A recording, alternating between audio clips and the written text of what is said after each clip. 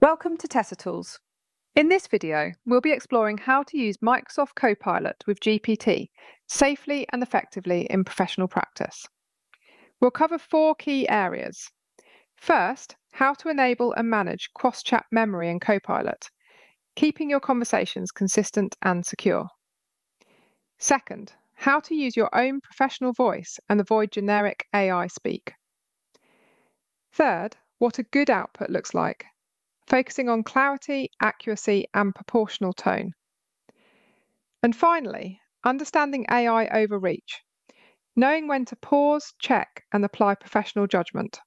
This session is designed for social workers, students, and managers who want to use AI confidently, with law, values, and accountability at the centre of every conversation. In this section, we'll look at how Copilot's cross-chat memory works and how to keep it aligned with your professional purpose. Cross-chat memory is what allows Copilot to remember context between conversations. It can retain details such as your tone, writing style, and the kind of projects you're working on. This can save time, but it also means Copilot sometimes learns from what you say. Copilot updates its memory in 2 ways. First, when you explicitly ask it to remember something. For example, remember that I prefer concise bullet points. Second, when it infers a preference from your phrasing. If you say, "Stop summarizing, just give me references," it might interpret that as a standing instruction and update its memory automatically. That's why it's worth noticing when Copilot starts behaving differently, maybe using a new tone, or referencing a project you've already finished. To see what's stored, open Copilot, select Settings, then Manage Memory. You'll find a list of items Copilot knows about you. You can edit, delete, or reset any of them. It's good practice to review this regularly, especially if outputs begin to drift away from your usual tone or purpose. When moving between projects or handling sensitive material, turn memory off or reset it completely. That keeps older context from influencing new work and supports confidentiality. Managing memory isn't about control, it's about accountability. By checking what Copilot remembers and adjusting it when needed, you keep the technology proportionate, accurate, and professionally grounded. Next, we'll explore how to keep your voice consistent and reduce generic artificial intelligence sounding summaries. In the last section, we looked at how to manage Copilot's cross-chat memory. Now let's talk about something just as important, keeping your professional voice. AI can sound confident, but not always human. That overly polished, slightly corporate tone, what we often call AI speak, can flatten meaning and distance us from the people we support. Here's an example. AI speak might write, "The individual requires support to optimize personal hygiene outcomes." A professional social work voice would say, "Sajid needs help with personal care as he is no longer able to manage on his own." The difference is subtle but significant. One sounds procedural, the other sounds accountable. Both are factually correct. You can help Copilot learn your authentic tone. Try uploading or pasting a short example from one of your previous assessments or reflective notes. Then ask, "Analyze my writing style and describe it briefly." Copilot will give you a summary like, "Clear, factual, strengths-based, uses plain UK English." Add that summary to your memory settings so it starts to reflect your real voice in future chats. Next, use Copilot for what it does best, structure. It can build the framework for a case note, assessment, or review in seconds through good prompting. You'll often get 80 to 90% of the outline right straight away. You then take the time to refine tone and accuracy, shaping the language so it sounds like you, not the AI. That's the balance, speed plus professional judgment.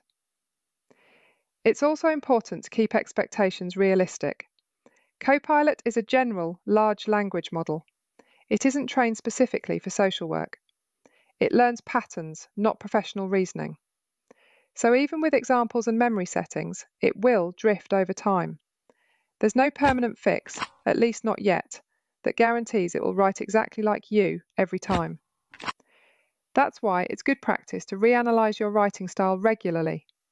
If your tone evolves or Copilot starts slipping back into AI speak, update the memory again. Think of it as digital supervision. a habit that keeps your voice consistent and your accountability visible. Remember, Copilot is your drafting assistant, not your author.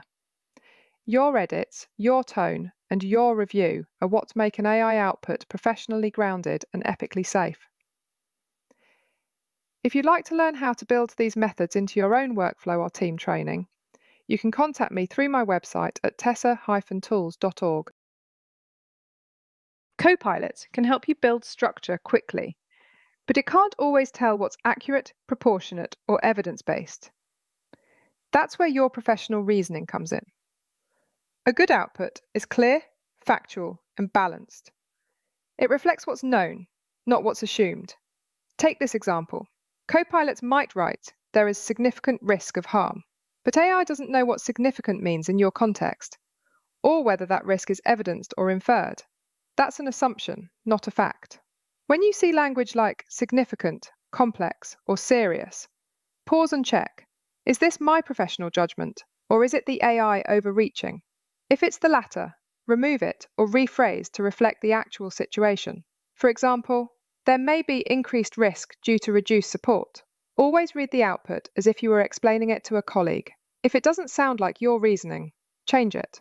Copilots can give you the framework, but only you can ensure clarity, accuracy, and ethical tone. Good writing isn't about sounding confident. It's about being accountable.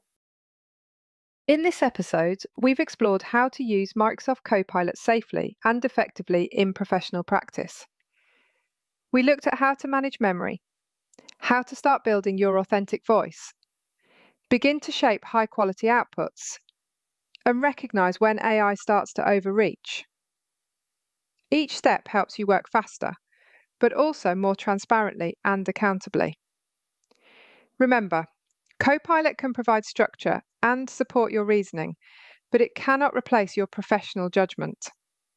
If you'd like to learn how to apply these methods in your own assessments, or train your team to use AI responsibly, you can contact me through my website at TESSA-Tools.org. Please do not forget to like and subscribe, and thank you for watching.